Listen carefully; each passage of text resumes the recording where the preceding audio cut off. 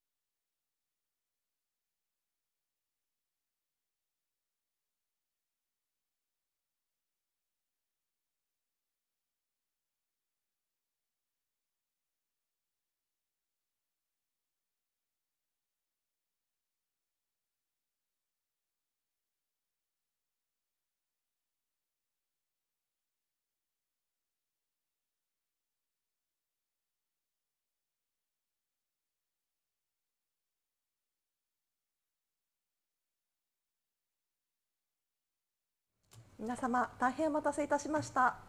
これより AI ゼロフラウドについての記者発表会を開始いたします。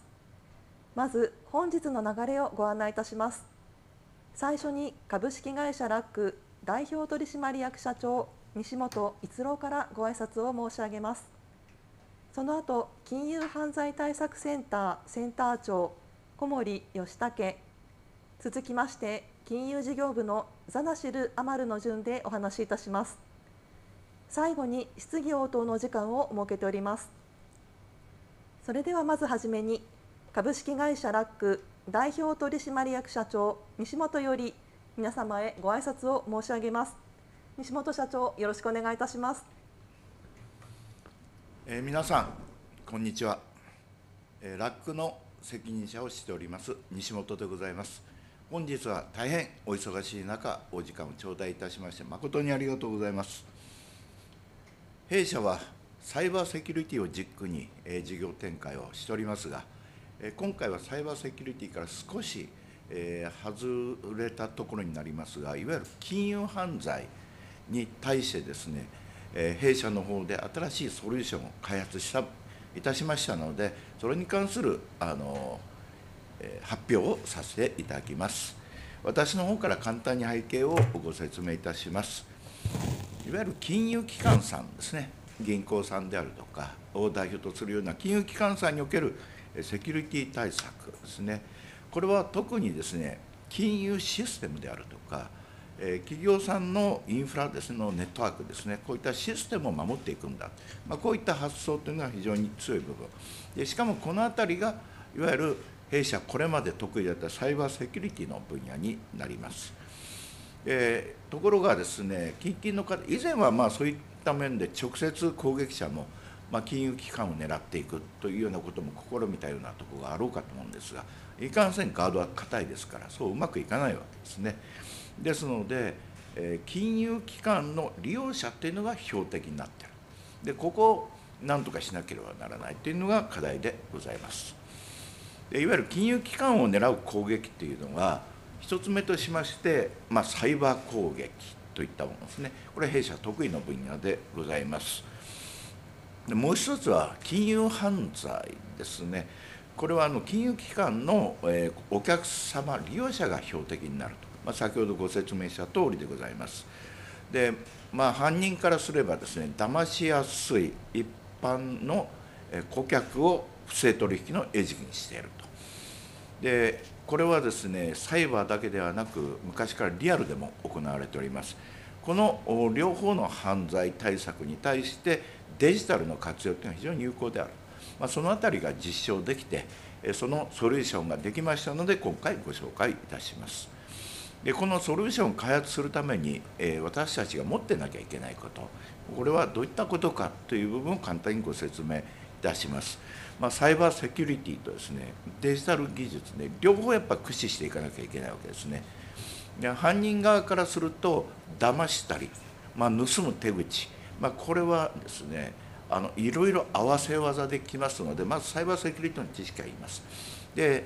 またデジタル技術ですね、特に AI で、ちょっと普段と変わった行動であるとか、そういったものをあぶり出すような技術、こういったものを駆使して立ち向かうということになります。で、こういったことをやるためには、まず金融犯罪とサイバー犯罪ですね、こういったものに実際に対峙した経験というのが必要になります。2つ目としまして、金融機関が持たれているシステムであるとか、運用、そういった実態ですね、こういったものに精通している必要があるというのが2つ目。最後は、そういった中からデータを分析して、あぶり出していく、こういったところの知見が3つ目であります。こういったものを軸として、弊社はですね、金融犯罪ですね、真のサイバー犯罪対策に向けてですね、第一歩を歩み出していきたいと、こういうふうに考えております。私からのご挨拶は以上でございます。どうも本日はぜひですね、最後までご覧いただき、いろいろご質問等も頂戴できればと思います。どうぞよろしくお願いいたします。西本社長、ありがとうございました。続きまして、続く金融犯罪の構成、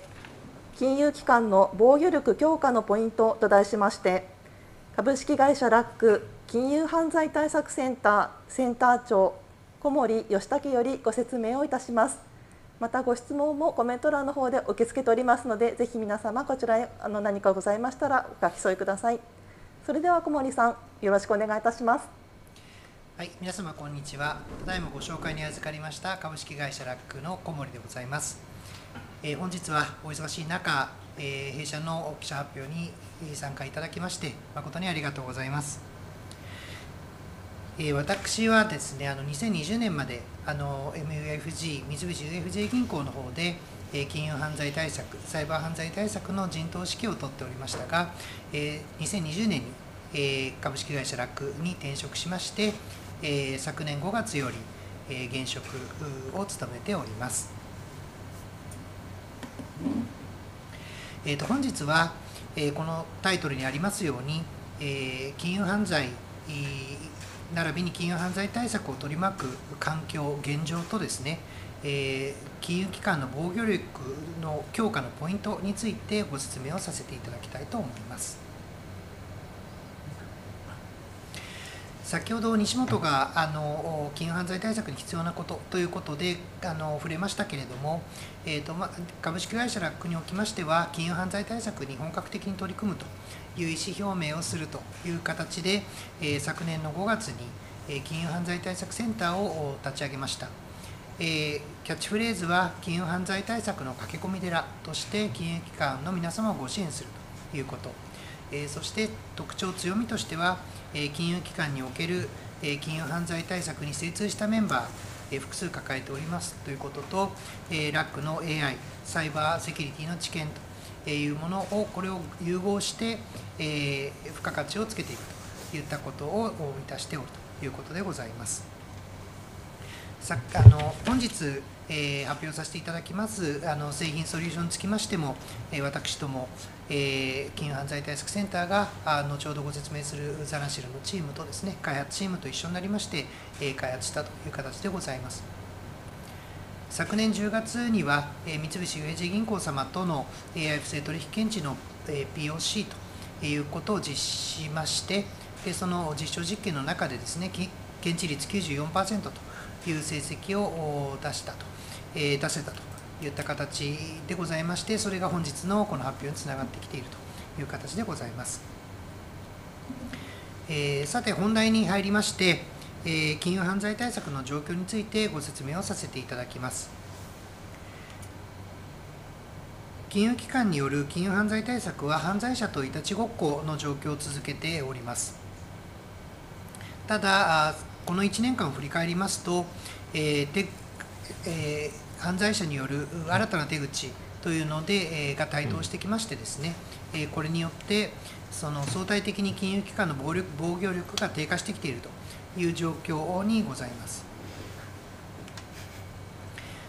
こちらの図はですね、フィッシング被害の状況を図にしたものでございまして、フィッシング対策協議会様のデータをもとに作成したものでございます。この図をご覧いただくと、皆様現状の厳しい状況をご理解いただけるというふうに思います。2018年頃までにはおおむね年間1万から2万件の被害で推移してきたという状況でしたけれども、2019年以降はですね、売買ゲームで被害が急拡大しておりまして、昨年には実に年間50万件の被害を突破したという状況になっております。犯罪者が認証情報を詐取するための有効な手段としてフィッシングを、対応活用しているといった状況が見て取れるということでございます。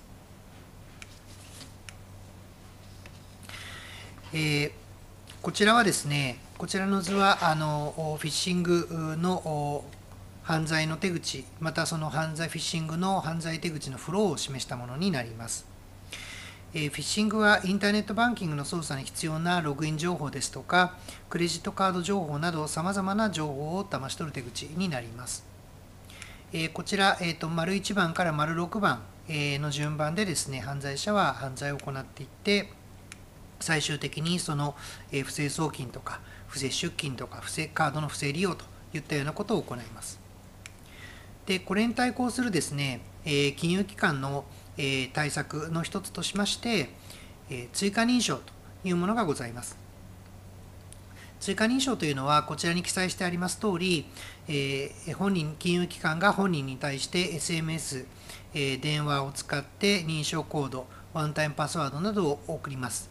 そしてそのコードを入力してもらうことで、本人の取引であるということを確認して、取引を成立させるというものでございます。金融機関は特にこの追加認証をその資金移動ですね、振込送金といった場面ですとか、アクセスに何か疑わしいなといったようなことを感じたときに送ると、追加認証をお送りするという形になっております。これによってですね、防御力をアップしてきているという対策を取っているということでございます。ところがですね、昨年、この追加認証を破るという最新の手口が出てきたということでございます。具体的に申し上げますと、ここにありますように SMS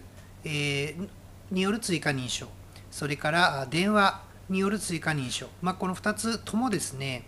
突破するという手口が出てきました。で、これによりまして、金融機関の対策、主に銀行さんの対策というのは、再びその防御力がダウンしてしまったという状況でございます。こちらの図はですね、高度な認証手段を突破する、その追加認証を突破するような手口を図にしたものでございます。具体的には、丸1、丸2番というのが、SMS を突破する手口です。そして、丸6番で示しているのが、電話認証を突破する手口です。こちらにつきましては、その携帯電話会社さんの着信転送サービスというものを悪用して、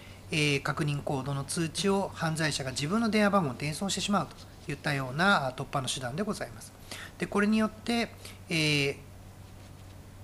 最後右下に書いてありますように、不正送金がないしは不正取引が行われてしまったということでございます。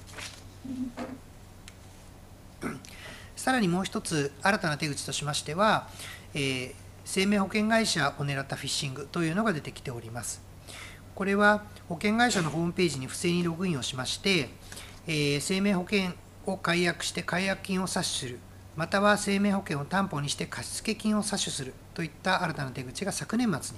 に判明してきているということでございます。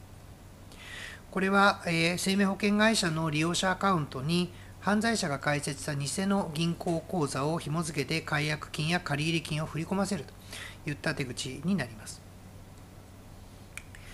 このようにさまざまな新たなですね、手口が出てくる中で、金融機関側の対策としてこれまで有効だったものが、足元では完全ではなくなってきているという状況になってきています。金融機関側のこれまでの対策は、こちらに記載してありますように、予防、検知、対処の流れで行うということになっています。予防の代表例としては追加認証、検知の代表例としてはルールベースの不正取引検知システムといったものがございます。しかしながら、こうしたものがですね、これまでは対策として機能していたものが無効化されてきているという状況を踏まえますと、不正取引検知システムの強化が必要だというような局面に今至っているということでございます。不正検知の主流だったルールベースの技術は運用面、コスト面で課題を抱えているということですので、AI を活用した高度な不正取引検知の開発が期待されているといった状況になっているというのが足元の金融犯罪、そして金融犯罪対策の現状でございます。駆け足でしたけれども、後ほど Q&A とかでご質問があれば承りたいと思います。どうぞよろしくお願いいたします。ありがとうございました。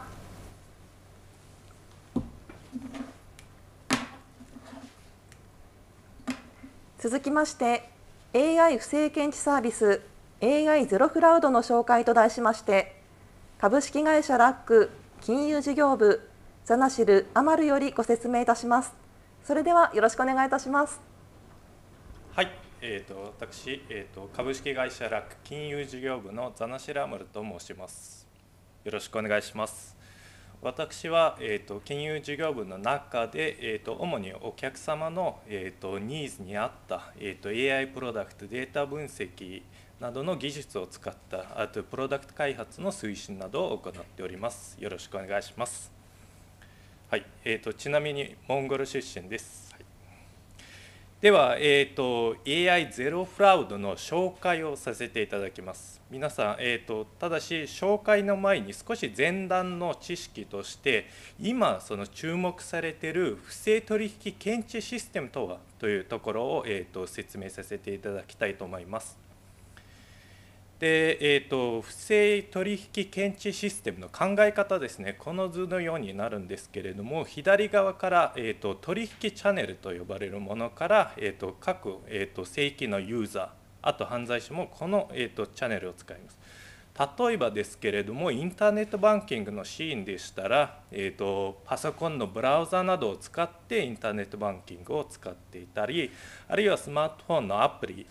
あるいは ATMなどを使って、取引を行っています。で、犯罪者もこの、チャンネルを使って入ってきます。で、その裏側に真ん中の部分ですけれども、やはり金融サービスを提供している事業者の、システムがあります。そのシステムで通常取引を行っているというわけですけれども、不正取引検知システム、一番右側ですね、そちらに関しては、その取引データを、受けて、その取引データをもとに、解析を行います。その解析の方法が、後ほども説明しますが、ルールベースなど、あるいは AI などの解析があります。その結果、判定した結果を受けて、その後、実際取引を、停止したり、あるいはお客様に、本当に見覚えありますかなどの、確認を行っていくという考え方になります。これが、大きな考え方です。で、この不正取引検知システムに求められる、要件というのがメインのもの3つございます。で、こちらの1つ目ですけれども、まずリアルタイムというところになります。リアルタイムで、検知する、停止するという考え方ですけれども、不正取引をなるべく早く検知して、早く停止しなければいけないです。これを例えば1週間に検知しても、犯罪者はもう逃げている状態ですので、もうリアルタイムでなるべく早く検知して、停止することによって、被害の、影響を少なくしたりなくすことが重要というところになります。で、続いて2つ目の要件としましては判定制度です。で、判定制度の中に、1つ目としては高い検知率が必要です。不正をしっかり検知して見逃さないことが重要です。で、昨年我々10月にプレスとして発表した検証結果では 94% というのはこの検知率のことを指しています。で、あと2つ目の観点としては誤検知率を低く保つ必要があります。これは何かと言いますと、通常の、お客様の正しい申請の取引を誤って判断してしまうと、やはりお客様に迷惑がかかりますと、利便性を低下させてしまうというところになります。で、あと、金融サービスの提供をしている、企業さんにとっても、これ運用負荷の、高まるというところにもつながってきますので、やはり、低い誤検知率を継続して維持しなければいけません。で、3つ目の観点ですね、明確な判定理由ですね。こちら、不正を、検知して取引止めてるわけですけれども、それをしっかり後から、説明できる状況、判定理由を、示せる状態にしておく必要が、重要と言われております。で、続いてですけれども、先ほどの図の中に出てきたルールベースと AI ベースの、検知という2つの主な、考え方があると言われています。で、これの違いを、説明しますと、まず、左側からですね、ルールベース、これ従来の方法がメインルールベースの考え方になるんですけれども、こちらに関しては各金融機関さんの中での金融犯罪対策担当者と呼ばれている、やはり金融犯罪と対峙している専門家の人の経験と知識をもとに、それをルールに記述して、それを数を揃えて検知しているという考え方になります。ルールというのは何者かといいますと、例えば条件を複数重ねて、それに当たるものを不正と見ます。例えば条件 A、金額でしたり、条件 B、その取引日時というものを重ね合わせて、人の知識をもとに想定して作るものになっています。一方で AI というところですね。AI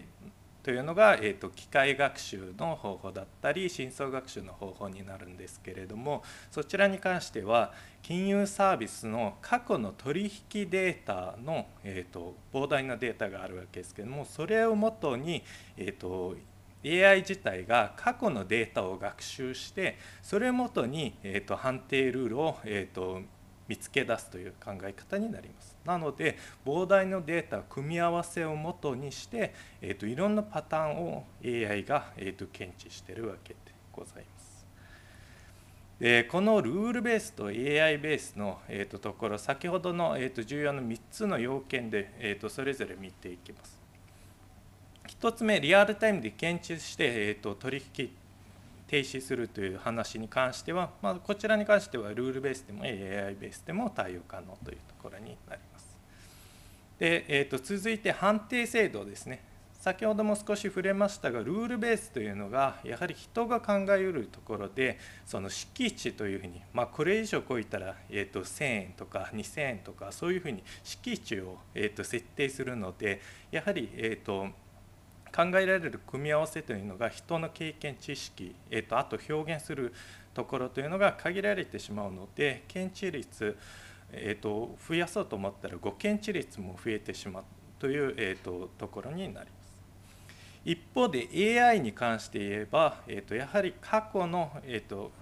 これは敷地ベースではなくて過去のデータの組み合わせによってその変数のさまざまな組み合わせを何十万何百万通りというのを、考えて、検知するルールを導く出すため、そこは、やはり、誤検知率も少ないですし、検知率も高いというふうになります。で続いて、判定理由ですね。ルールベースに関してはこの判定理由に関してはしっかり、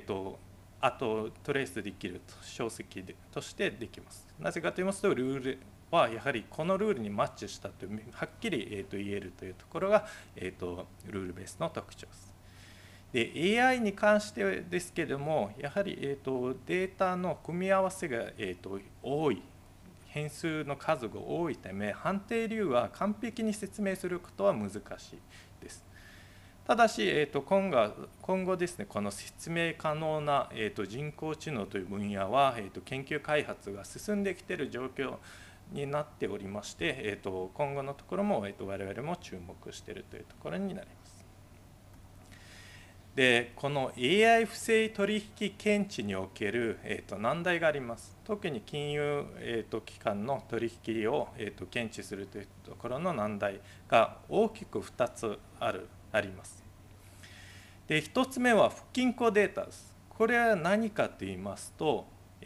銀行のデータ、金融機関のデータを想像してみてください。ほとんどは通常の取引です。神聖な取引と言われているんですけども、ほとんどは、犯罪者のものではなくて通常の取引で、不正な取引というのがごくわずかというところになります。でこのように、データのその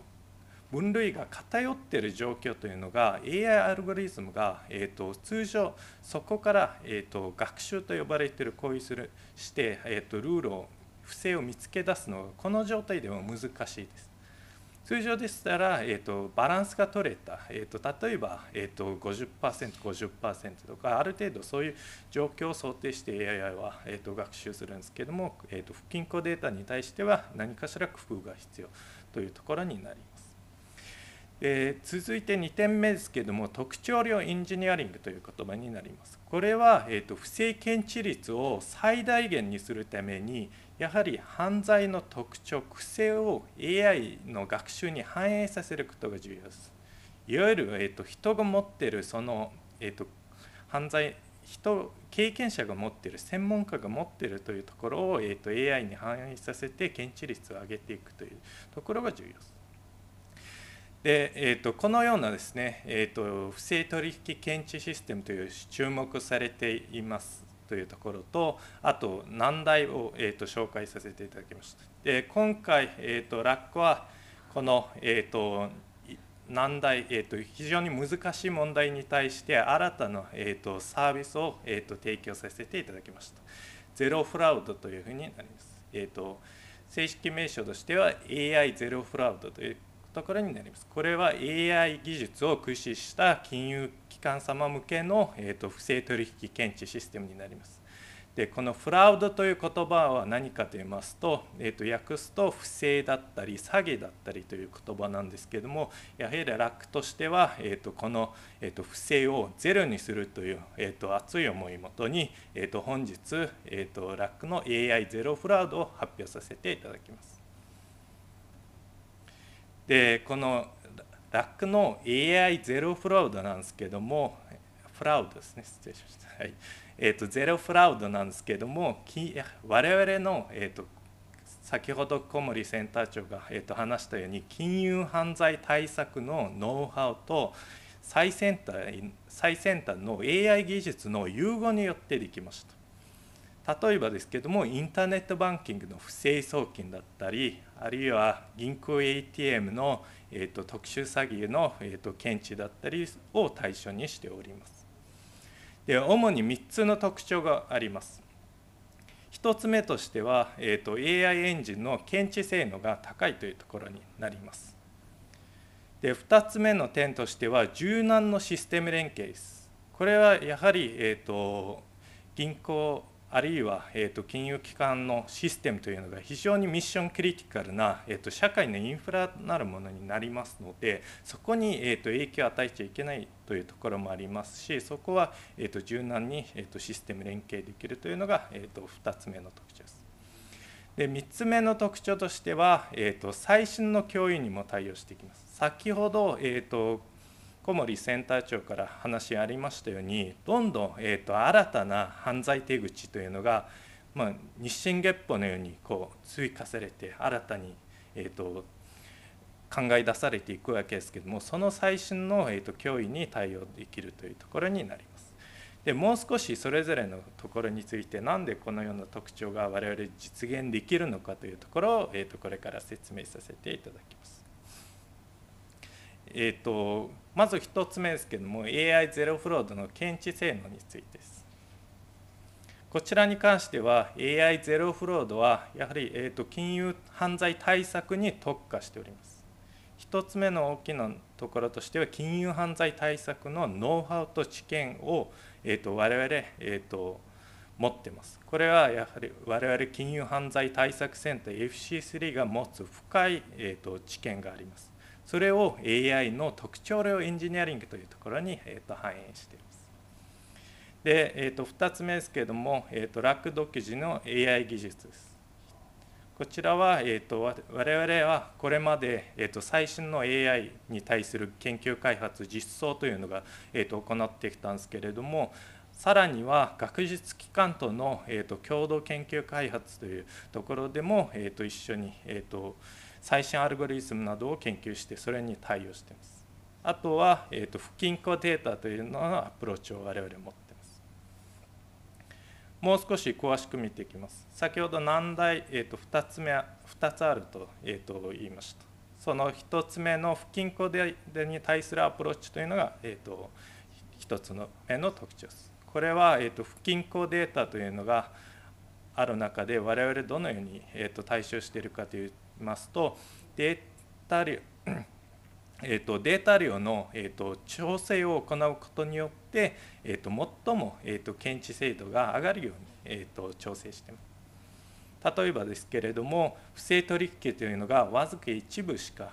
ないごくわずかなところ割合になるんですけども、それを、オーバーサンプリングということで、データを増やしたり、あるいは、申請取引をもう少し、間引きするという、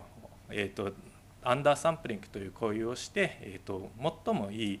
データ量、AI アルゴリズムがいい精度を出せるように調整しているというのが、工夫点になります。であと先ほども、出してきましたが、特徴量エンジニアリングに、我々の、金融犯罪対策センターが今も持ってるんですけども、金融犯罪対策にする、付加知見を、反映させています。でさらには、私がこれまで取り組んできた、AI データ分析の知見を融合して、そこからさまざまな、犯罪を想定した特徴量を、想定しています。でその特徴量を持って、網羅的な検証を行います。この網羅的な検証というのが、最新の AI アルゴリズムなどをすべて、網羅的に検証して、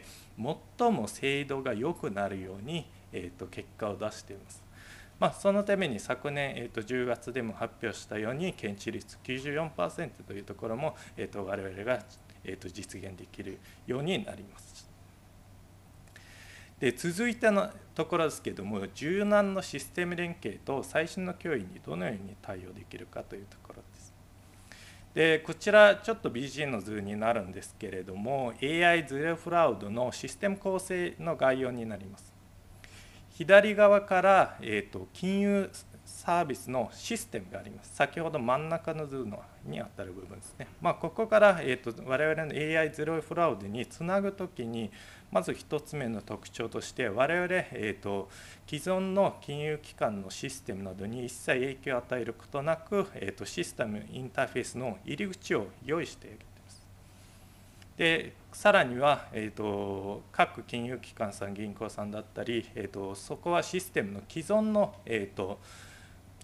資産を有効活用できるようになっています。でそれを受けて、その次のところですけれども、データが入ってきたときにリアルタイムで、AI で予測して、それを、さらに、通知したり取引停止したりというような流れになります。で続いてのポイントですけれども、我々どうやってその最新の脅威に対応しているかというところになります。でこちらに関しては、2つポイントがあります。まず、一番右側の図を見ていただいてください。ここは、我々、AI ゼロフロードの中に管理ポータルなる仕組みを、各金融機関の、金融犯罪対策担当者向けに、持っています。でその担当者は、リアルタイムで予測された結果をそこで確認したり、その中でフィードバックすることができます。これは何をフィードバックするかといいますと、ご検知がありましたと、誤ったものがありましたというところを、後々見て、この取引はちょっと違う予測の結果でした。あるいは、この取引はこれまで、見えなかった最新手口によるものでしたというところは、フィードバックすることにできます。で、ここがフィードバック情報として集まります。あとは先ほどもからありましたように、金融犯罪対策センターが、各種情報から機関から集めて自分たちが分析した、最新の犯罪手口の情報分析結果を持っています。でこのフィードバック情報と、あとは、FC3 が、持っている、犯罪の最新手口の分析結果を持って定期的に、メンテナンスすることによって、さらに AI モデルを最新の、脅威に対応させていくというところが、ポイントになります。で、ここですけれども、AI ゼロフラウドを導入しました。導入した時の効果としての、ところですけれども、まず、リアルタイムで通知を受けている監視モニタリング担当という目線で見ると、今はやはりご検知率が高くて、運用負荷がどんどん増大していっているというところがあるかと思います。そこのアフターの状況ですけれども、やはり AI ゼロフラウドを導入していただくことによって、このご検知率が大幅に低減できます。よって、つまりは運用負荷が低減できるというところにつながります。で、金融犯罪対策担当の方に関しては、今の状況ですと、やはりルールのチューニングというのが非常に大変です。自分の経験、知識、ノウハウをもとにいっぱいルールを作っている、チューニングしているというところが負荷になっているというところがあります。で、AI ゼロフロードを導入することによって、まず1つ目、不正検知率の向上につながります。で、このルールのチューニングしている負荷というのは低減できるというところです。あと、その、ルールチューニングしている負荷が低減できるので、やはり、犯罪対策の、分析などにより集中することができるようになります。で、このように、AI ゼロフロードの特徴、概要を説明させていただきました。で、続いては、サービス導入の流れを説明させていただきます。はい、こちらなんですけれども、まず3つのフェーズを主に想定しております。1つ目はPOC、POB などと言われているかもしれないですけど、事前検証フェーズがあります。ここでお客様のそのニーズに合うように実現性、ゼロフロード導入の実現性とか有効性を評価して、お客様のところでしっかり検知率を上げられるかなどを検証していきます。で、その後ですけれども、開発導入フェーズで、各システムに合わせてインターフェースを作ったり、AI ゼロフロードを、お客様の中に入れていただくという、ところフェーズになります。で、最後には、導入した後には、しっかり我々として運用フェーズの中で最新脅威のところにも対応していく、定期的にメンテナンスすることによって、どんどん新たな手口にも対応していくというフェーズになります。で、なので、まずは、POC 事前検証フェーズの中で、を皆さんに、提供、一緒に、実施していただいて、実現性、有効性を、評価していただくことが必要になります。で、こちらなんですけども、本日、AI ゼロフロードのサービス発表とともに、POC 事前検証フェーズに関しては、本日から受付開始いたします。で、この、POC の目的概要についてですけども、目的はやはり、各お客様、金融機関様、銀行様などに関して、その不正利用における不正検知制度の検証を行います。で、あとその中でもお客様の各種ビジネス指標にどれぐらい効果があるかというところを含めて検証いたします。で、検証の対象データに関しては、金融サービスの取引データ、あとその、属性データをいただいて、それを、個人情報などを、安全になるように非特化マスキングして、不正取引の、が分かるようにラベリングしていただいたものを提供して、ラックの方でいただいて検証を行います。で、スケジュールなんですけれども、このデータの受け取り調整などを含めて約6ヶ月を想定しております。はい。で、これまで、説明した AI ゼロフロードの、特徴とか、あとサービスの流れを説明させていただきました。で、この、まとめですけれども、AI ゼロフロードの、メリットというのが、このように、まとめてます。で、これは後ほど資料などで参照いただければと思っております。で、本日、AI ゼロフロードと、あとやっぱりこの、日々変わっていく金融犯罪というところについて、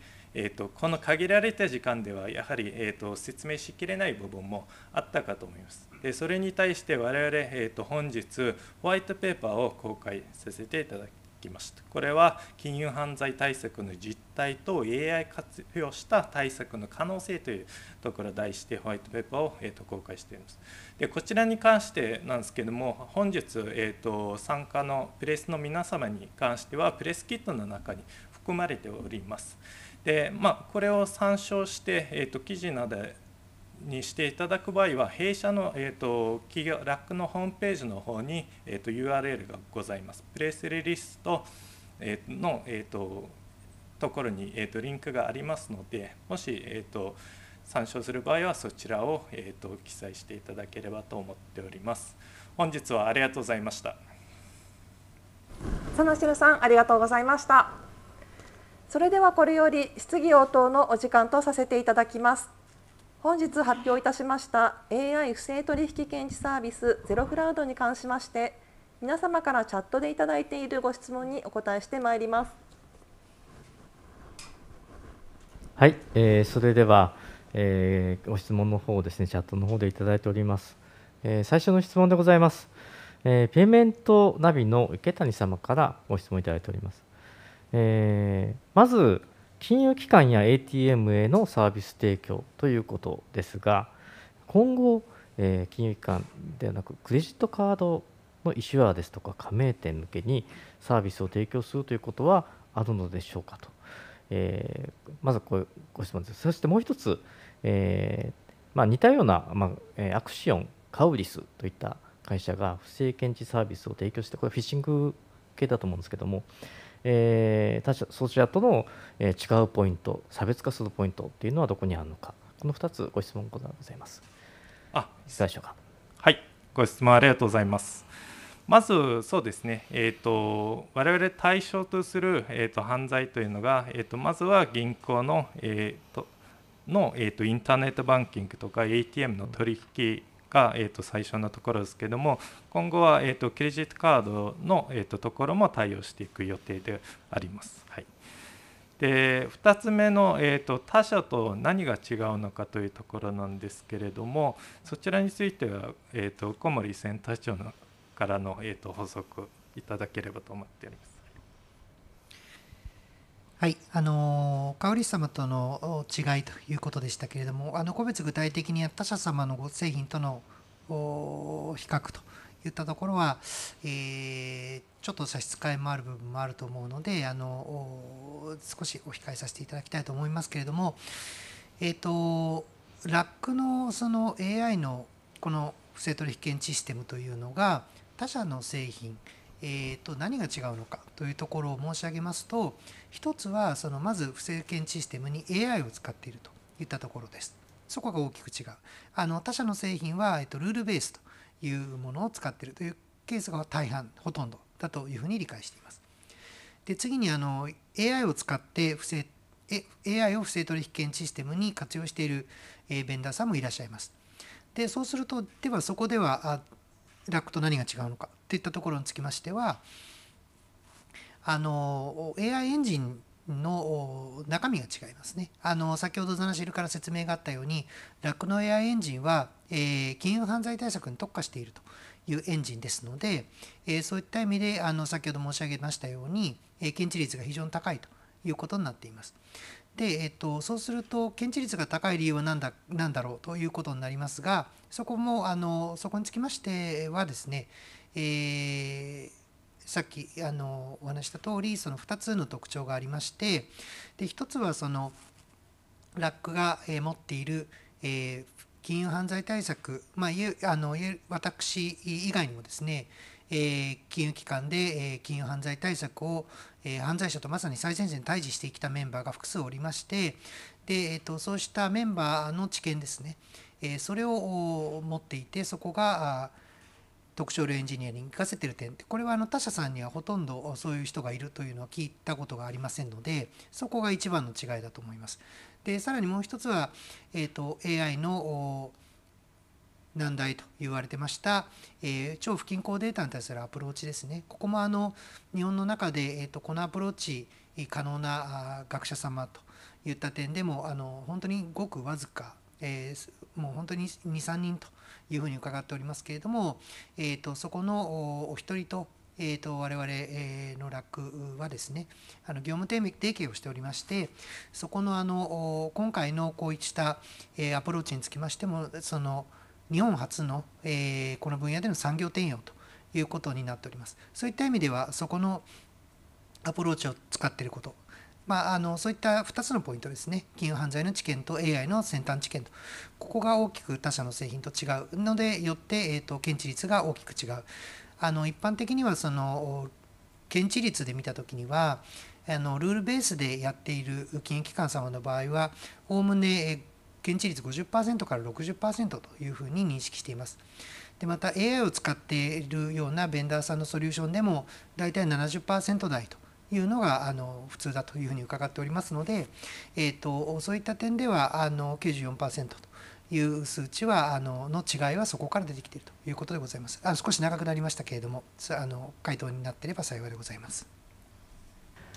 はい、ありがとうございます。それでは、2つ目の質問に参ります。インプレスの氷川様からいただいております。2つ質問ございます。1つ目、運用時に入力値として渡すデータ、いわゆる取引データは具体的に何でしょうか。送金元と送金先、送金金額などでしょうか。これがまず1つ。2つ目は、AI モデルはユーザー企業、金融機関、金融機関ごとに個別に都度作るカスタマイズをするような形でしょうかと。この2つのご質問がございます。1つ目は、はい、運用データ。ありがとうございます。1つ目の方ですけれども、どのようなデータかというところ、先ほどのところで取引データというふうに言ってたんですけれども、質問の中でも出たより、送金元だったり、金額だったり、取引日時だったり、送金先だったり、そういったような、データになります。でこちらに関してはやはり金融機関さんの、各、データの構造によって変わるんですけれども、先ほどのやはり、取引の、1件ずつの振り込みのデータだったり、参照取引の、履歴だというものを、想定しております。で2つ目のところですけれども、個別に、カスタマイズしていくものなのかというところですけれども、はい、その通りであります。やはり、各金融機関によって地域性の違いもありますし、ユーザーの、各属性によって、違いはありますので、やはり個別に、モデルを作って、それを最新に対応していくことが、重要と考えていますので、個別で、作っていきますというところです。はい、以上です。はい、ありがとうございます。はい、現在のところ質問は今のところ以上でございます。はい、追加。要件、もう一つございます。はい。要件として挙げられた明確な判定理由については、現状、どこまで対応できているんでしょうか。はい。明確な判定理由というところの要件ですけれども、AI、我々のエンジン、AI ゼロフロードのエンジンは AI になるものになるんですけれども、完璧な、判定理由を、人が分かるような言葉で表すのがやはり難しいです。そこには対応できてないんですけども、ある程度、例えばどのような、ところにどれぐらいの割合でというところまで、参考になるヒントまでは、出せるというところになります。ありがとうございます。はい、若干補足させてください。ルールベースとの比較で考えると、さっきザナシルからの説明にあったように、ルールの場合はこのルールに引っかかったからダメですよということが明確です。で、一方で AI の場合は、必ずしもある一定のルールで引っ掛けているだけではなくて、さまざまなAI から見た時のこれはおかしいというようなひらめきみたいなものも含めてですね、引っ掛けるというところがございますので、必ずしもその理由を全て説明するというのは難しいというのはその通りなんですけれども、ただ、引っかかった理由というところを項目とか、そういうところを見ていったときに、どういった項目で引っかかっていたのか、その中でも例えばある項目ごとにそのウェイト付けとかがしてあってですね、特にこれをやったら普通のいろんな項目の中でも特に3倍ぐらい怪しいといって3倍ぐらいウェイト付けされているもので引っかかっているとか、そういうものはいろんな複数の要因で、AI は引っ掛けることが多いんですけれども、その中のおそらくこれに引っかかってるんだろうなっていったところはご理解いただけると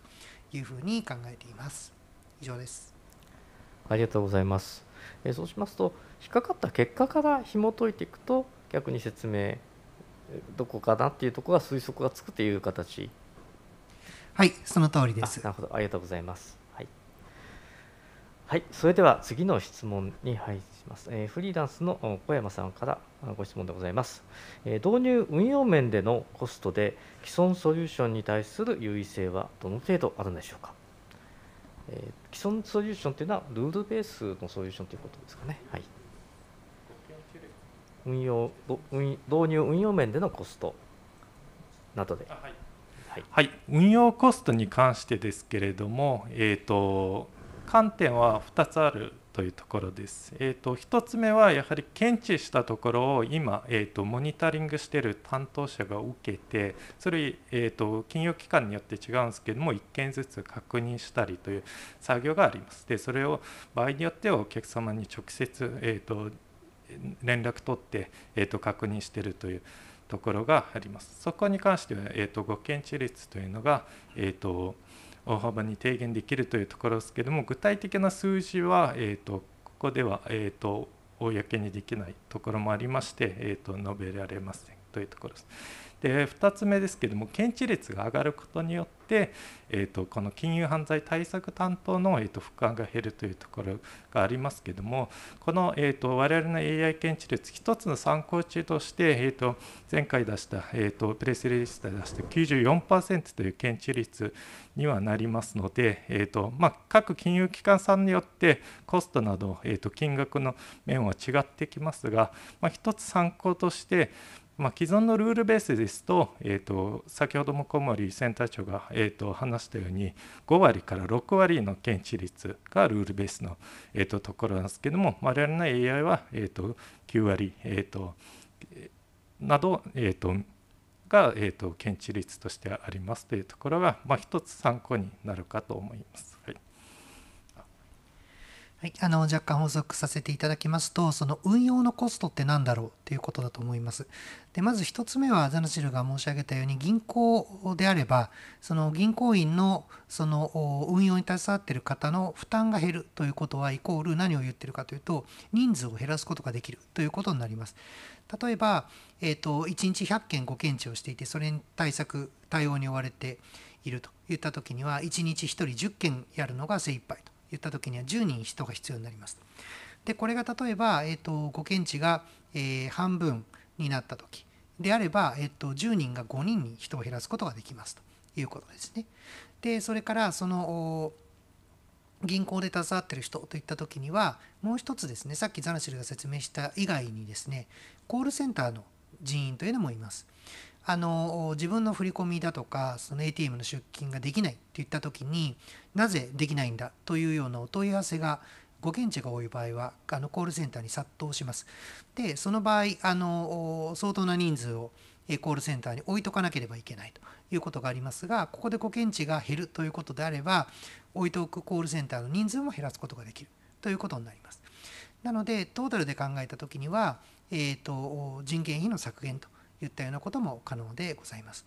あともう一つ運用コストというところでいきますと、おそらくはその不正検知システム自体のライセンスフィーとライセンスコストというのもあるかというふうに思いますけれども、ラックのゼロフロードに関しましては、フラウドに関しましては、一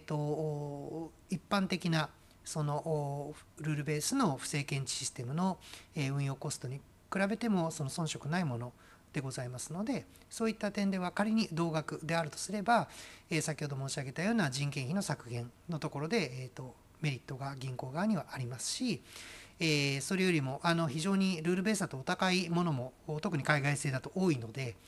桁が違うというようなものも多いですから、そういった意味ではそこでも、例えば数千万とか、それ以上のコスト削減という形になるというふうに考えています。以上です。はい、ありがとうございます。それであと 2つほど、ご質問ございます。よろしいでしょうか。はい。IDC ジャパンの赤間様からお質問です。まず1つ目、目標とする契約企業数は、どういうくらいでしょうか。2つ目、提供する価格形態ですが、対象となるデータ量や重量性といった形になるのでしょうか。3つ目、価格のレベル感も可能な範囲で教えてください。はい、それではお答えします。まず最初に目標とする金融機関の数ですけれども、もう夢は大きくということで言えば、その日本中の金融機関様、皆様にお使いいただきたいというふうに考えていると、そういうことでございます。それから2つ目は、提供する価格形態。価格形態です。データ量だとか、重デー不正だとか。そうですね。はい、失礼しました。価格形態につきましては、おおむね今考えているところでは、